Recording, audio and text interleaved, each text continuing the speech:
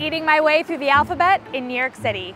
C is for chopped cheese. Here's what it is. Ground beef patties that are chopped up and cooked with a blend of onions and spices on a flat top grill.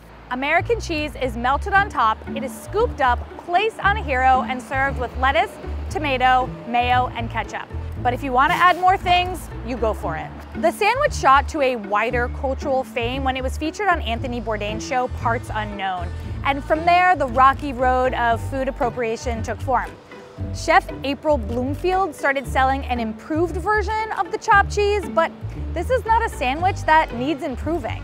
You'll find these at bodegas across Harlem and the Bronx in particular. Let me recommend Blue Sky Deli. It's on the corner of 110th and 1st. It was believed to have been invented here by a man named Carlos Soto. Soft toasty bread, melted cheese. Mwah. I'm really happy right now.